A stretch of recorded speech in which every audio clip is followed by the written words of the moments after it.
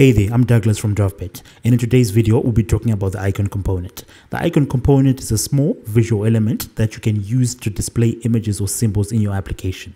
It's perfect for enhancing your UI with graphical elements like icons from popular icon libraries. So how do we add the icon to the screen? So to add this, we go ahead to our component picker on the left, we click add, and then we search for icon. Once it's added, you can see a default icon on your screen, which we can customize. So if we come here to data, make sure icon is clicked.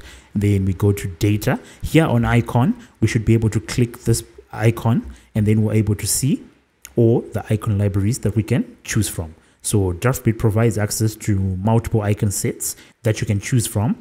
These sets include hundreds of icons from popular libraries such as InDesign, Evo icons, Feather icons, Font Awesome, and many more. With so many options, you'll be able to find an icon that fits any use case, whether it's for navigation, buttons, or any other visual elements.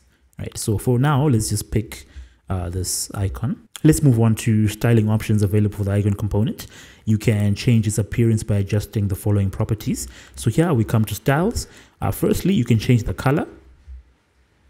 Then up next, we can change the size property. You can control the width height of the icon with this setting. By default, the size is set to 24 points, but you can adjust it to make the icon larger or smaller depending on where it's used inside your application. So you can just say 50, and then our icon is going to become much bigger. Then now let's look at the configuration properties for the icon component. So if you come here, we go to config, and first we have the component name. So this allows you to be able to change the name as it appears inside the component tree. By default, it's named icon, but if you're using multiple icons, it wouldn't make sense for all of them to be called icons, right? So it would be a good idea to give each one a unique name.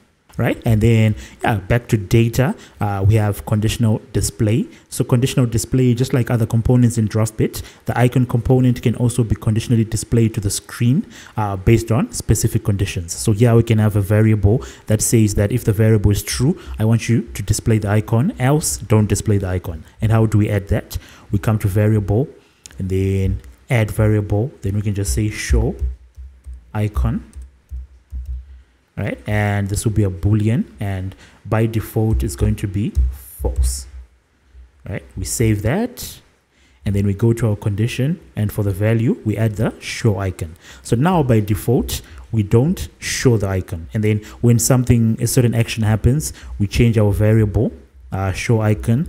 It goes back to true, and then we'll be able to see the icon. Then before we wrap up, it's important to note that if you want to add actions or interactivity to an icon, you should use the icon button instead. So this is the icon where we're just putting this icon wherever we want on our screen, but then sometimes we want an icon that we can click. So the icon component is not appropriate for that. Instead, we use the icon button. So that's an overview of the icon component in Draftbit.